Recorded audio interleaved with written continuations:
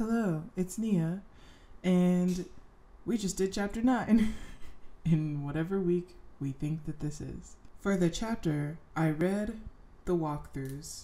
I fully completed two of them, the first two. Like, the whole time I was kind of wondering, am I like really not doing that much in Vital? And I feel like the answer is yes, a little bit.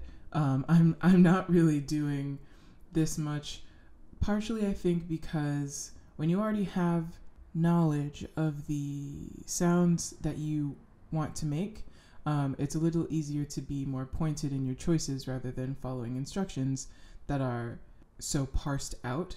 Certainly, I'm still a capital N noob when it comes to synthesizer work, but also partially when you know what you want, it doesn't take as long. For the actual your turn part of it, the book suggested, okay, so in your own synthesizer, go in and pick a preset and really dissect it. So I picked this preset, and I can't actually recall if it loads in and these are already turned off, but regardless, I'm just using the second oscillator, which sounds like this. Let's see.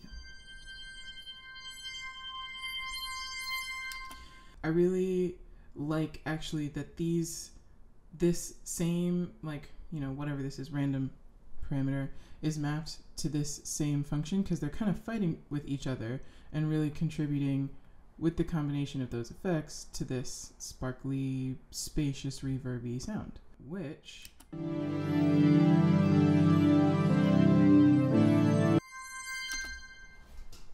really contributes to what I'm trying to do.